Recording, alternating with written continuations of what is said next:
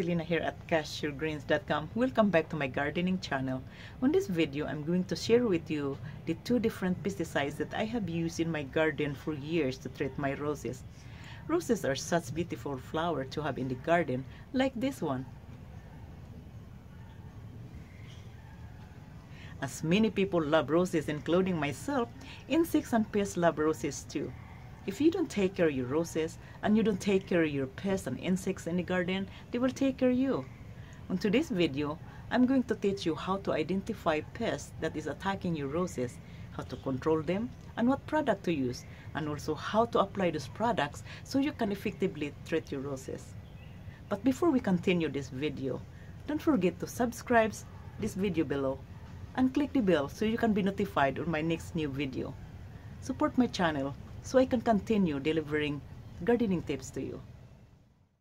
Okay guys, I have two pesticides here that I will be sharing with you today on this video.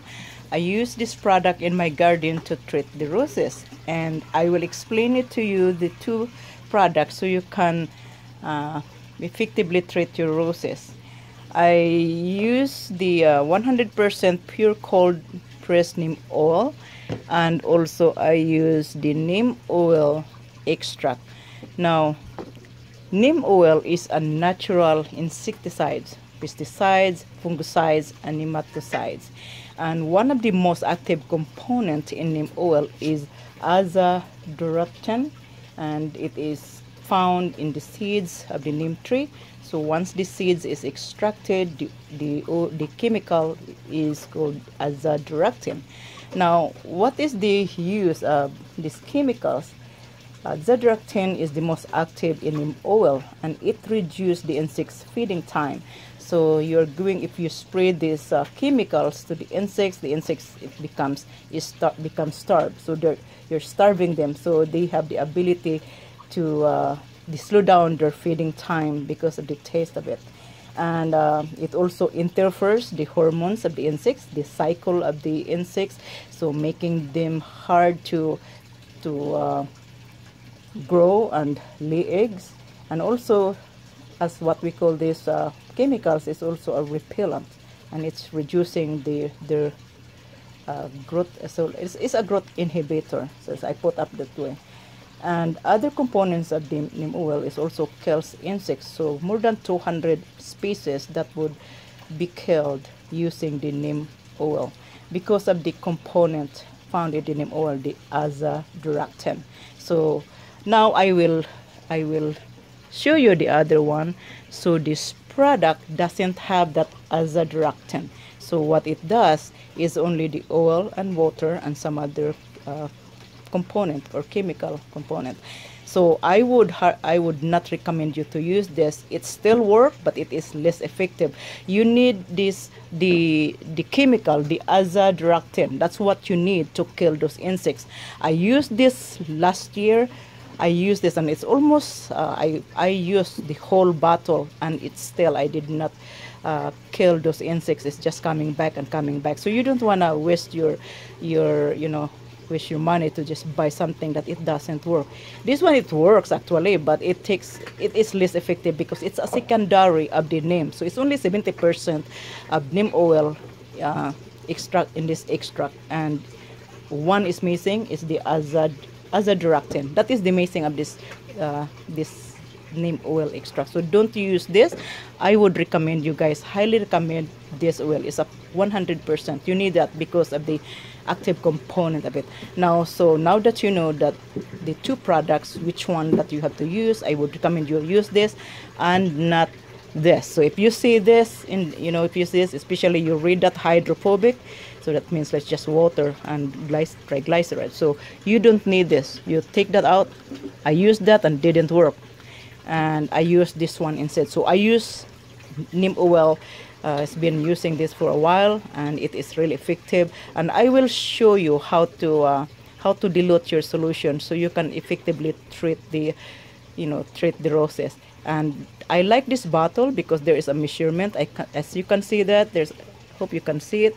There's already a measurement in here, and then you always read the label. So it's good to follow the label of the bottle. So if it says mix 1/4 ounce of per solution of neem oil per quart of water. So that means you have to use 1/4 ounce. So as you can see here, I already measured. This is 1/4 ounces, and I use this one, but I could use this because they had already measurement in here. So I like this bottle because I just squeeze this. You just open a little bit the lid. So the lid in here, you just open it to release it, so to release the pressure, so you can measure exactly to this number in here. Now this is the quart of water. So this is the quart of water. Now if you use only the oil in here, it is not good because the water and oil separates. So the oil will be on the top, floating on the top, and then the water will be below the bottom. So you need an emulsifier. So I use the some people use detergent. I normally don't use detergent. If I do, I use the Dawn, and you know, that is the only one option that I would choose, because Dawn is not really soapy. I don't like soapy, you know, when you put water in it and it becomes bubble. So I use the Dr. Bronner's.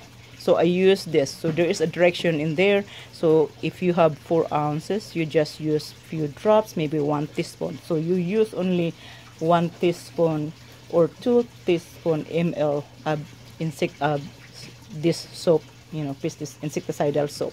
So again, use the Dr.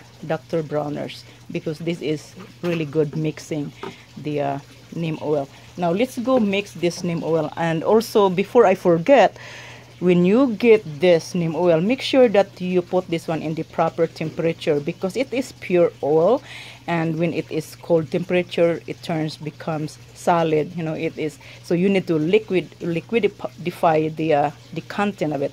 I just put this in the warm water, because when I get it out, it was in my greenhouse and the temperature dropped, so it makes my oil like solid. So I had to make it back to liquid again. So I just put it submerged in the warm water. So if it happens, so you just submerge in the water and make it liquidify.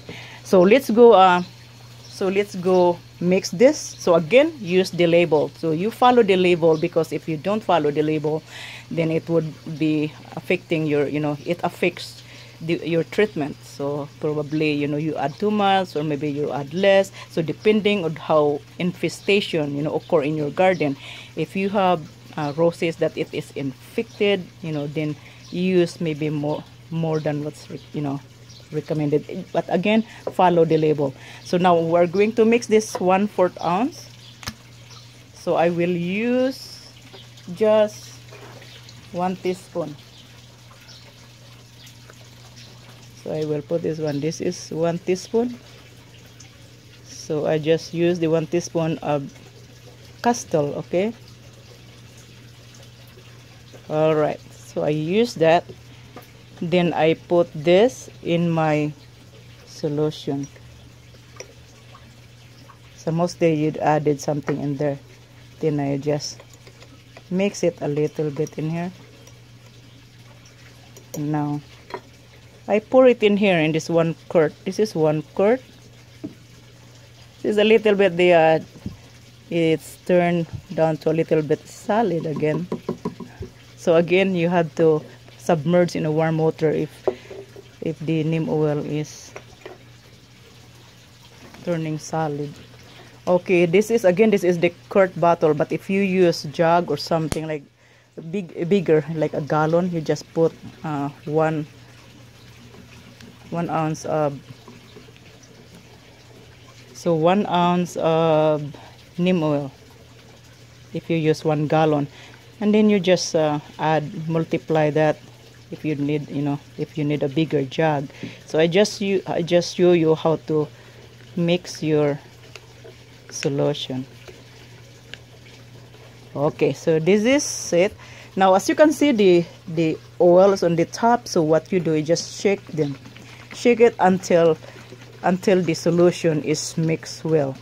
So you need to mix well. Then the reason of adding the soap is to emulsify the solution, the neem oil. So again, so this is it, okay? So it's already, you make sure that it is mixed well. Now let's go ahead and check our roses and see if we can find some insects, and we will identify what insects or pests that is attacking the roses. I'll be back. Okay guys, this is my roses. This is a beautiful coral pink rose, and as you can see here, they are infested. The insects infestating here, and if you see these holes, as you can see here, this hole, I will focus the camera so you can see it. So as you can see, this one here, this is a beautiful rose, and within 24 hours, if I don't treat them, this pest would skeletonize my plants, and I don't want that to happen. So I have to treat them as soon as possible. So this is the sign of rose slugs. So, and it is hard. I picked this one. I don't know if I can see it. That's good, hard thing for us rose slugs, because they are so small, and sometimes, you know, there are different types of worm in the roses, but I don't know if you can see it. I will focus that. See that? I cannot even hardly see it. So this is the sign of rose slug. So if you can see the hole in here like that, and then on the top surface of the leaves it is forming like a filament. So that's what happened when they eat. See, I just found a new one. Look at how small is that. Look at, oh my goodness, look at that, how small is that. I don't know if you can see it. I will. So probably you cannot see it. So that is how small they are. Too small. See, you can see that, and it's just like so look at that. They're eating my roses. They're feeding.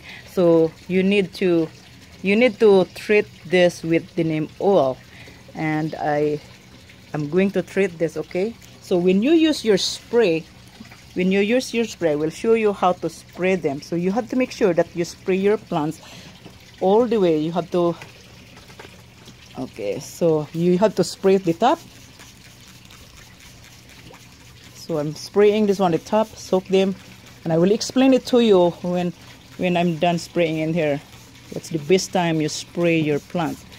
So look at this one here, and the worm, the slugs, mostly eat underneath. So you have to make sure that you soak underneath. You need to target those worms. It's feeding. They're feeding your rose plants, and make sure that you soak them. And when you do this, you have to do this in the 14-day cycle. But I would recommend, when you do this, when you spray your plants, I would recommend you to maybe one every other day, something like that, because you want to recover the rose, because sometimes they the roses react to the chemicals, and give them a break for a while. But you got to, until you see that there is no infestation among. So this one here, so you have to shake it every spray. Okay, you spray it, and then you spray the thing. You spray the stem.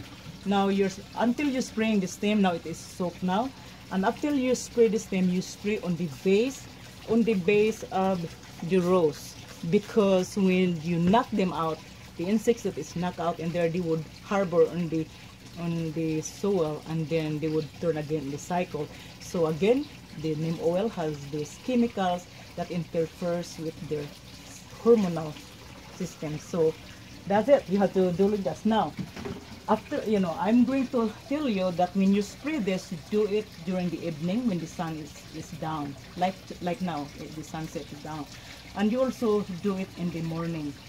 And then you come here and just spray your plants and make sure your plants is soaked. And then and that's it. That's all you need to do. And I hope this video will help you.